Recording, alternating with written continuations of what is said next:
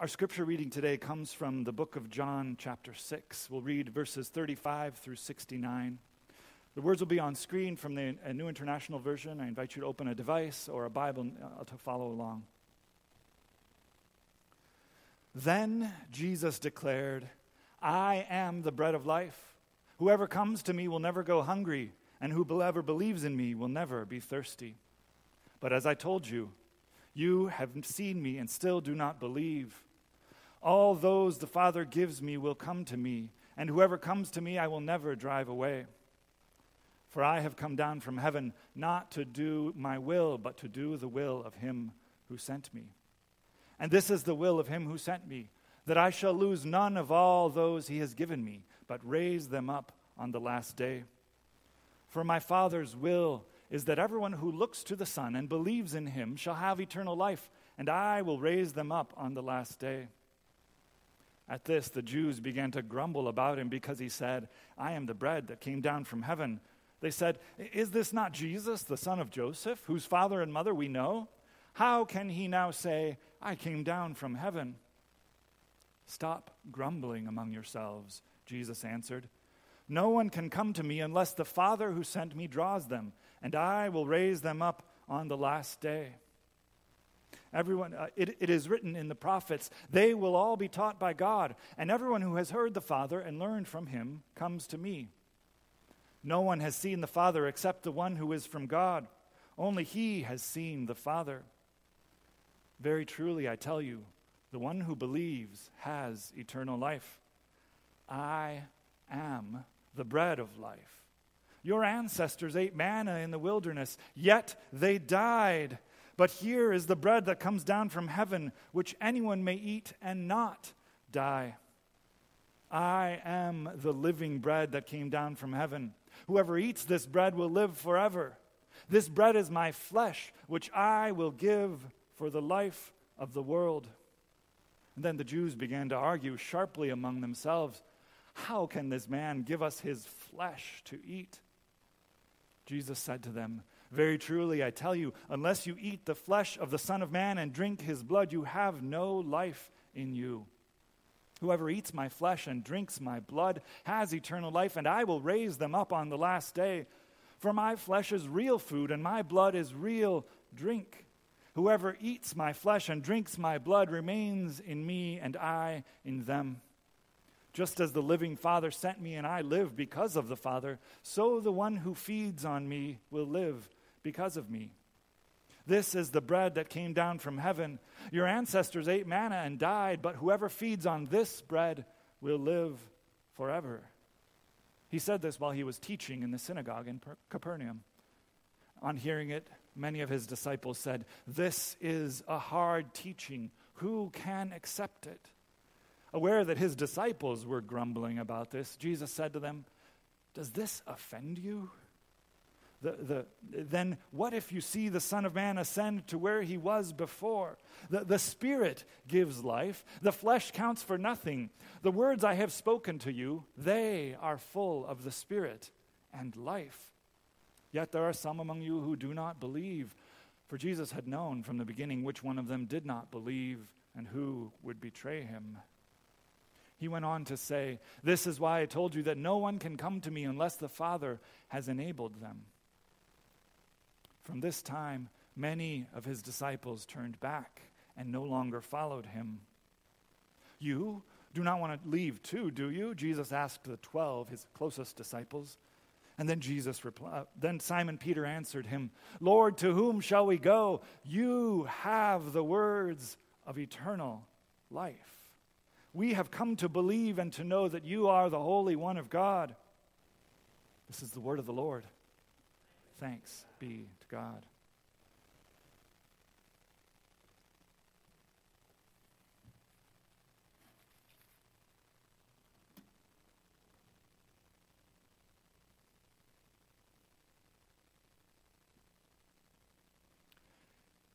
In the world of the Lord of the Rings, which is not the world of the Bible, it's a very different world.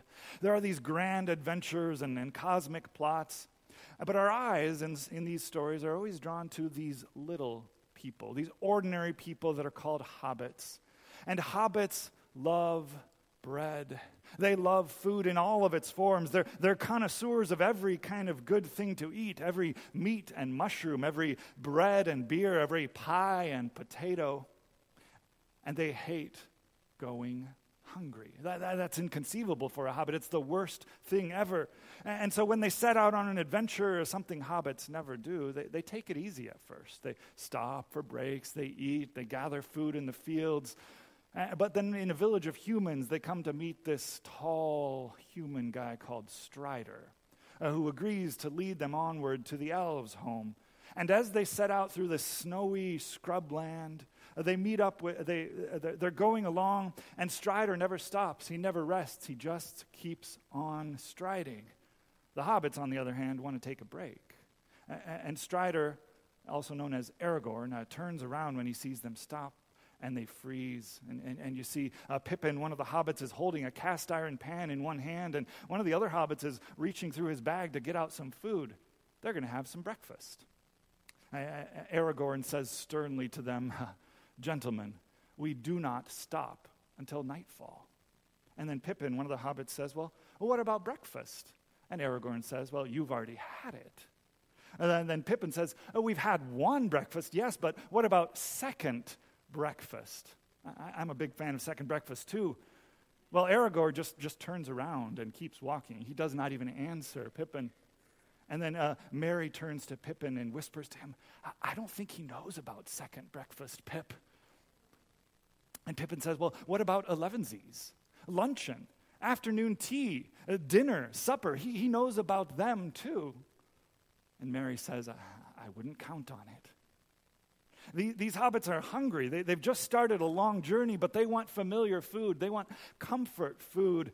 They want adventure, yes, but they want adventure with regular snacks and meals throughout the day.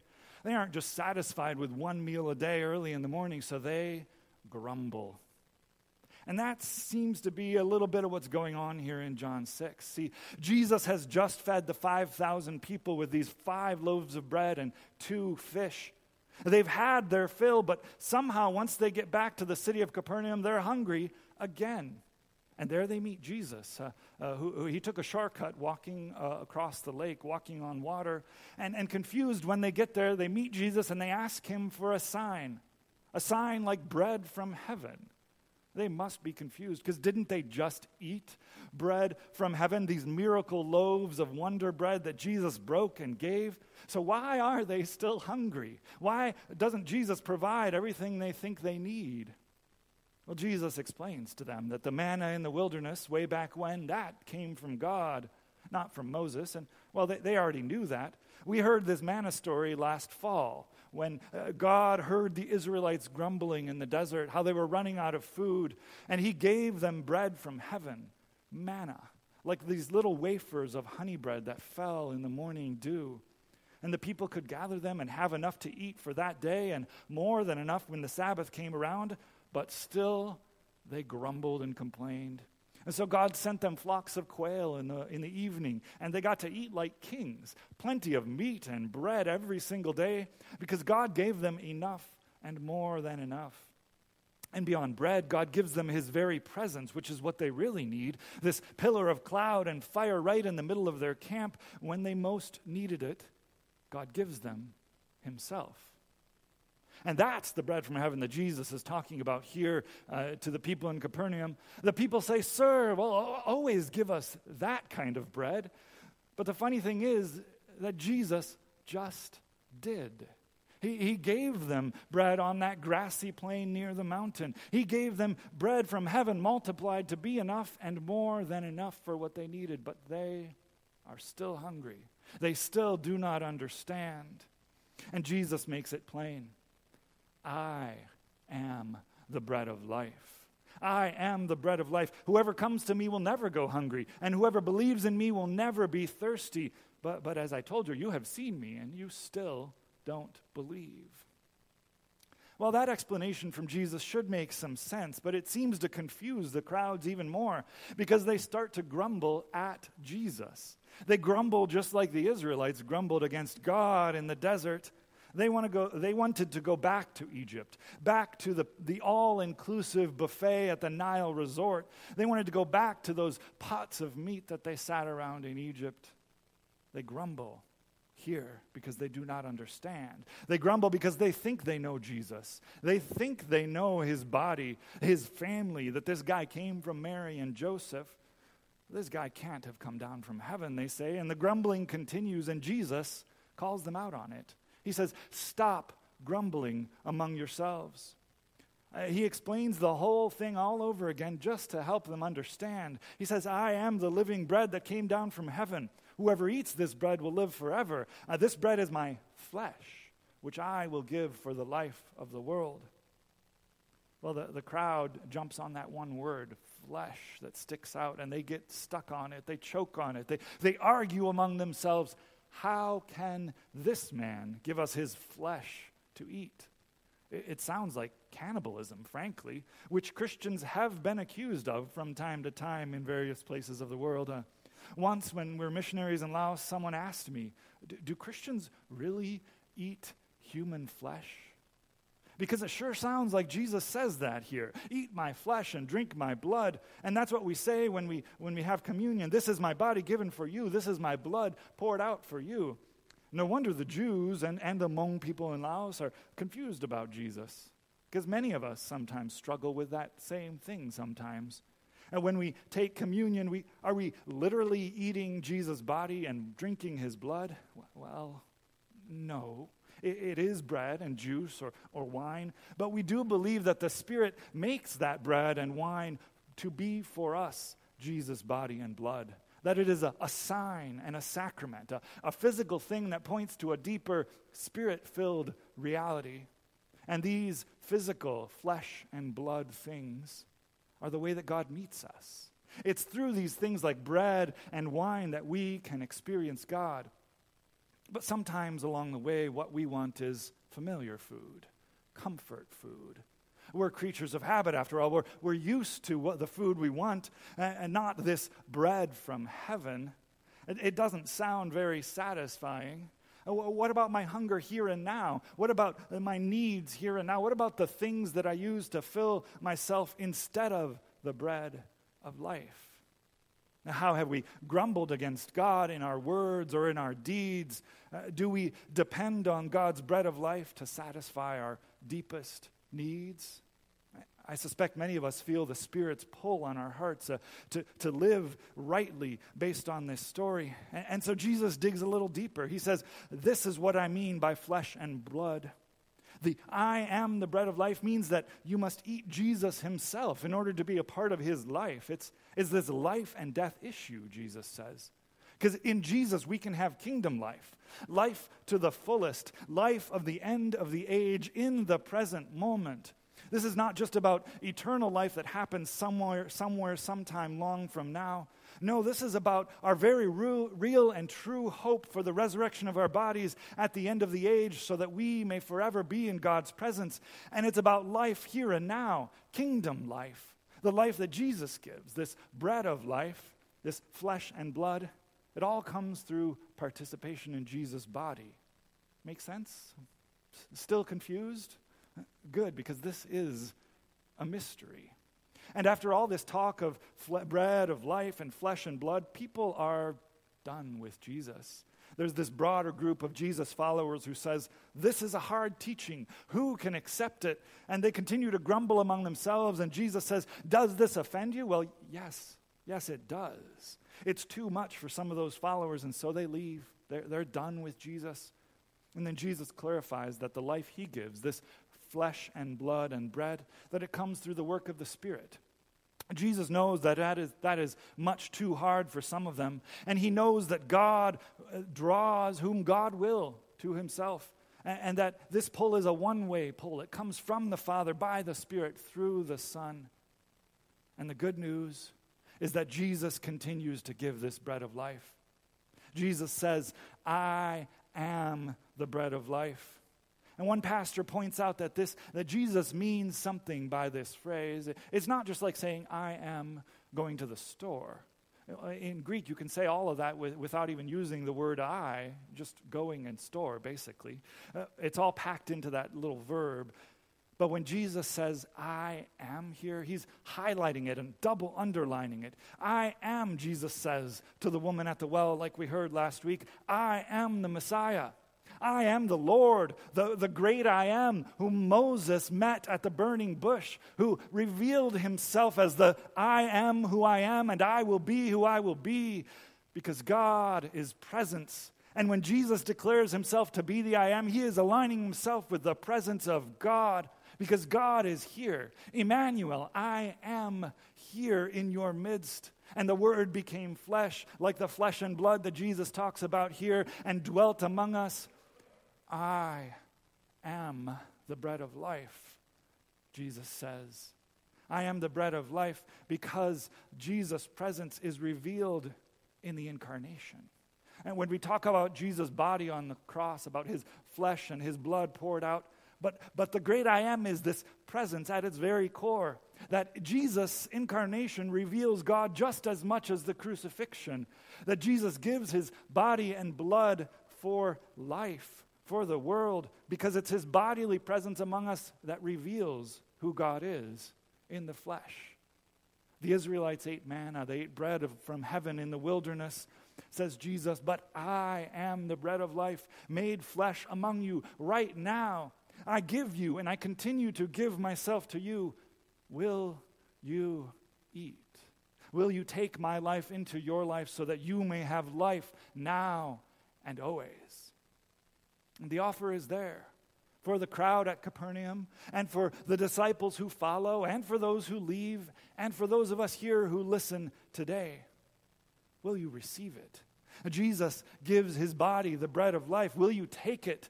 Do you hear the Spirit pulling on your heart, drawing you to God the Father through this life-giving body and blood of the Son? This is bread of life. And to all these hard teachings of Jesus, the 12 disciples respond with faith. Simon Peter is the one who speaks for all of them. He says, Lord, to whom shall we go? You alone have the words of eternal life. We have come to believe and know that you are the Holy One of God. In other words, you are the Word. You're the Word made flesh, come from God. You're the Word who gives life. You're the bread of life. And in you we have eternal life, the life of the end of the age, in this life and always. In your kingdom life, we have true life. In the Lord of the Rings, there's this special bread of life that people eat. It's called lembas, and it's made by the elves. And the people on their adventure get this supply of it as they pass through the land of the elves on their way to the dark land of Mordor. And lembas is this bread that elves eat for long journeys. It's a special bread. It's wrapped in the leaves of this tree of life. And it tastes like honey, echoing the manna that the Israelites ate in the wilderness. And one bite of it can be enough to feed a grown man for a whole day, to fill his stomach. In fact, at one moment when they first get the bread, Mary turns to Pippin and says, how many of those did you eat? And Pippin burps and said, 4. Because the elves are glutton, the hobbits are sometimes gluttons, but this lembas bread that they carry goes with them far. It doesn't spoil when it gets wet, when they go through shipwreck and desert and swamp. And this lembas bread carries them even into the land of Mordor, the land of death, where there's nothing to eat. A pastor reminded me of this quote from the books about the power of lembas bread. See, it says this, Tolkien writes, the lembas had this special virtue without which they would have long ago lain down to die. It did not satisfy desire. And at times, Sam's mind was filled with memories of food and the longing for simple bread and meats. And yet, this way bread of the elves had a potency that increased as travelers relied on it alone and did not mingle it with other foods. It fed the will, and it gave strength to endure and to master sinew and limb beyond the measure of mortal kind. See, the lembas bread keeps the hobbits going when all else would fail. It keeps them going not just by their bodies, but their spirits. It's this bread of life, not a comfort food, but something better, something deeper. It gives them strength and will to keep on going in the land of death. It gives them hope. And this lembas bread is what sustains them on that long journey. Now, J.R. Tolkien, who wrote these books, was a faithful Christian. Though he didn't exactly write these books as an allegory, it's possible sometimes to notice this occasional glimmer of hope and truth and glory.